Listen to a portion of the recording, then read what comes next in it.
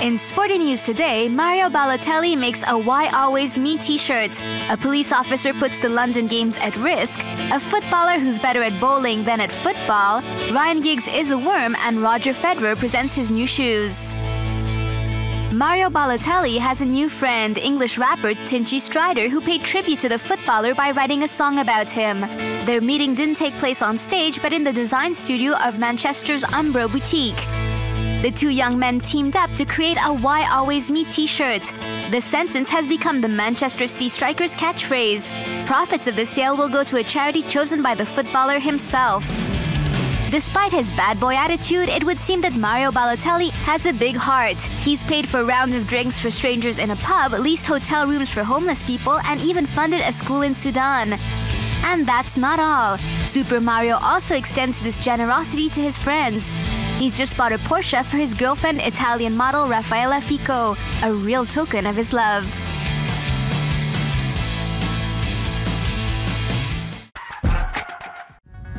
It's the blunder of the week, perhaps of the year even. A police officer misplaced documents containing the security arrangements of the upcoming London Games. Said officer forgot the documents in a train somewhere in the south of England. The file contained details concerning the security arrangements and listed the times and dates of all the counter-terrorism briefings. Not the most reassuring news with just 6 months to go before the opening ceremony. From July the 27th to August the 12th, millions of visitors are expected to pour into London. A gaffe that further feeds into the general feeling of paranoia.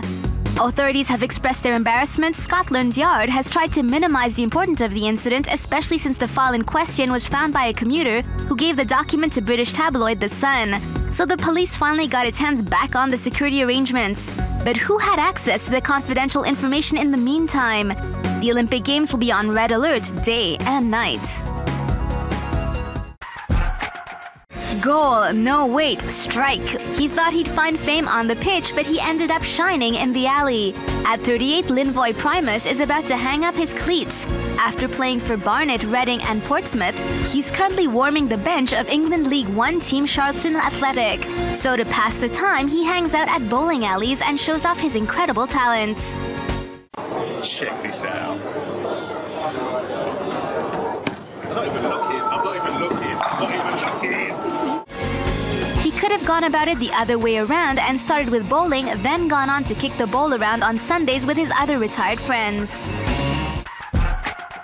The Giggs brothers are waging a full-out war. On the pitch, 37-year-old Ryan Giggs still has the support of his coach, but he no longer has the respect of his own brother. Rodri Giggs has not recovered from his big brother's betrayal, but Ryan did have an affair with Rodri's wife Natasha for 8 years after all. Rodri shared his resentment with The Sun. My brother's a great footballer. I always thought he was a great person, but now I know he's not. His embarrassment. He's a bottler. He's never apologised, and it's good to know that he's ruined my life for just over sex. Off camera, Rodri even calls his brother a worm. He isn't so hard on his wife, however. I love Natasha. She's my wife. I want to try and salvage it if I can. We've got a good family, good home, and I just think she got manipulated by Ryan at a young age. Roger Federer isn't wishing you a happy new year, but presenting his new pair of Nike sneakers. To meet with success in 2012, the Swiss champion is counting on his Nike Zoom Vapor 9, designed especially for him. The Zoom Vapor 9 are shockproof and provide maximum comfort.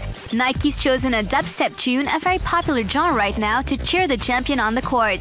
We should soon find out if Roger Federer has got off to a good start with his new Zoom Vapor 9, even if the name sounds more adapted to a flat iron than to shoes.